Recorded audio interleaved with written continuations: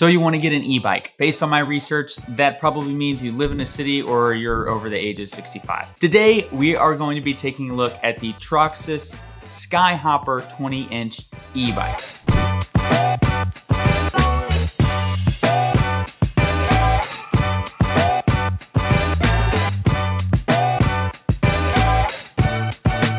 Your shield alarms should definitely be going off right now because Troxus did send me this bike free of charge, so I want to say that up front, but they don't have any creative control in the video whatsoever, and they're not going to see it before it goes up. So here is my, as honest as possible, review of their e-bike.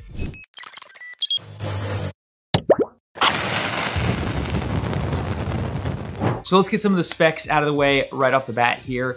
This bike has a 750 watt motor, so do all of the Troxus bikes. They claim a 50-mile range, which we will get into a little bit later. The weight capacity of this bike is 275 pounds. It has 4-inch fat tires in the front and in the back. It has a 7-speed shifter, which we definitely have some stuff to say about that. And it can accommodate a rider from 5 feet to 6'2". And I will say 6'2" might be pushing a little bit. I'm 5'10", and the seat can definitely go high enough for someone who's 6'2", but leaning forward down on those handlebars, maybe I don't know how to ride a bike or I don't know how to set it up properly, but that might be an issue as you get a little bit taller. Now this bike is a pedal assist bike. This is my first e-bike. I'd never had one before. I had no idea what to expect. It has 5 pedal assist levels, 1, 2, 3, 4, and 5. And as you pedal, the motor will slowly kind of kick in and deliver some amount of power depending on the level that you have it set at. I found that actually really nice. So you kind of start pedaling and then the motor kicks in, makes it a breeze to pedal. And you can go all the way up to 20 miles an hour. You could go faster if you're willing to pedal faster, but that is the fastest I could get just the motor to get me to go. And I have to say that I really like the way this pedal assist feature works. I imagine it's very similar for most e-bikes that do the pedal assist thing. Just kind of faded in nicely. If you hit the brakes or stop pedaling, then it'll back off that motor. And it's really nice and works very well. This thing has a big battery. They claim that it is Samsung brand. I did not actually verify that. It is a 48 volt battery and it's 12.8 amp hours. That's the amount of life that you're gonna get out of that thing. The bike is aluminum and it weighs about 65 pounds. The seat clamp has a quick release on it so that you can easily adjust that seat height. And it does have a front suspension as well. I'll get into more of the negatives later. We're gonna start with some of the positive stuff. So they claim a 49 to 60 mile range.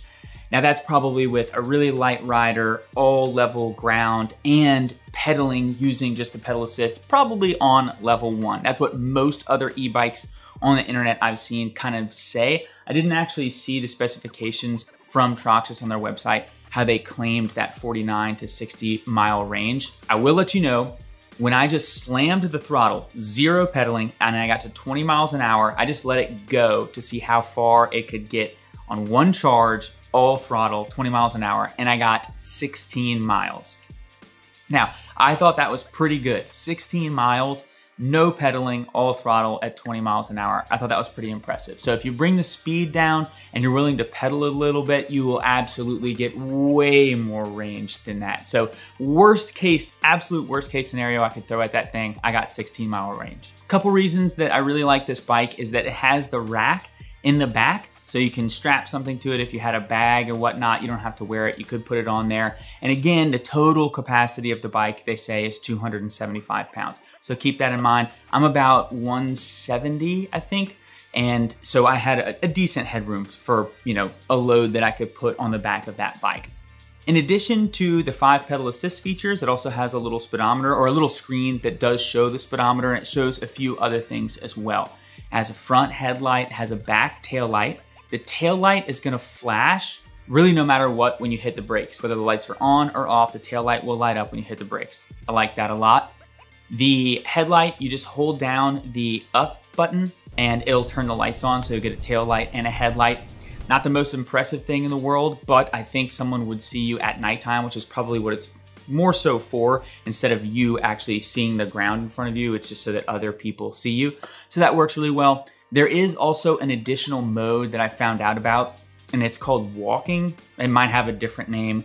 And if you hold down the down arrow button, then the motor will start spinning pretty slowly. So I don't know if that's like if you had to walk the bike up a ramp or something like that, or someone was walking next to you but you didn't want to pedal, you could hold that down. As soon as you let it go, it stops. Some things that I will caution you about is that once you pedal, if you have a pedal assist level above 0, then the motor is going to kick in. So keep in mind, one thing that I learned as I was riding is that if I slowed down a lot, like almost to stopping, and I wanted to start pedaling again, if I didn't drop that pedal assist number down to like 1 or 2 and left it on 5, it's gonna accelerate really quickly to that 20 miles an hour. So that was something that I would definitely keep in mind, is you need to be cognizant of your pedal assist number, because you don't want to get into a situation, let's say you're going to dismount, okay?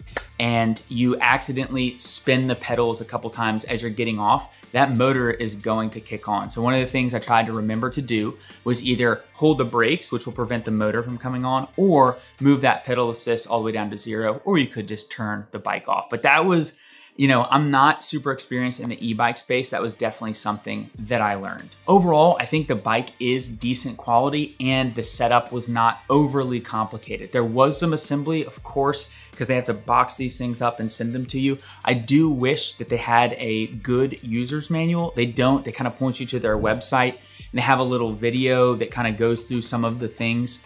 But I know that's not gonna work for everybody. I'm pretty handy, so it was no problem for me. But I think if you're not super handy, you might struggle a little bit just trying to follow the video. I wish they had a detailed manual that just called everything out for the people out there that are gonna need something like that. This bike retails for $1,299, so it's a $1,300 bike. I don't know a ton about e-bikes. Searching around, there seems to be different classes of e-bikes. That price range looks like it gets you in kind of the standard class of e-bike, and then they have ones that of course go all the way up in price. One of the most popular brands, their bikes are priced about $2,000. So this is, depending on which bike you get from Troxus, $600, $700, $800 cheaper than, you know, some of your more popular brands. So it is a significant savings, and it is a pretty powerful bike. I've got between 70 and 80 miles on this thing. I think that's a lot, but actually looking at some of the reviews on the website, people have 200 and 300 miles and they're claiming they're still getting great performance. I have gotten very good performance so far. The motor is very strong. The battery life has been anything I've ever needed. It handles hills absolutely no problem. But the thing that I can't talk about is the longevity of the battery itself. And that's one of the things that I would worry about most when it comes to these like electric vehicle type things. So your skateboards, one wheels, things like that. Once you get a ton of charging cycles on them, are you losing a lot of battery life? They do claim, like I said earlier, that it is a Samsung battery. So that leads me to believe that it's a high quality battery, but I cannot speak to that in this review. You might want to go to their website if you're seriously considering this bike and look through the reviews to see if there's people that actually have negative things to say. I haven't been able to see that, but just keep an eye out for it. Now, I'm not new to bikes, but I am new to the e-bike world, and I'm new to this kind of like fat tire design. I will say they're harder to pedal just on their own without the motor.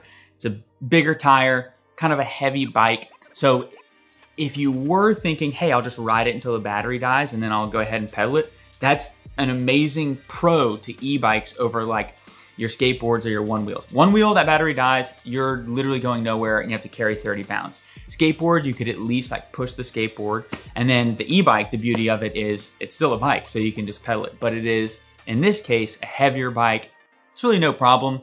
I had the battery die in a range test about 2 miles from my house, so I had to pedal it back home.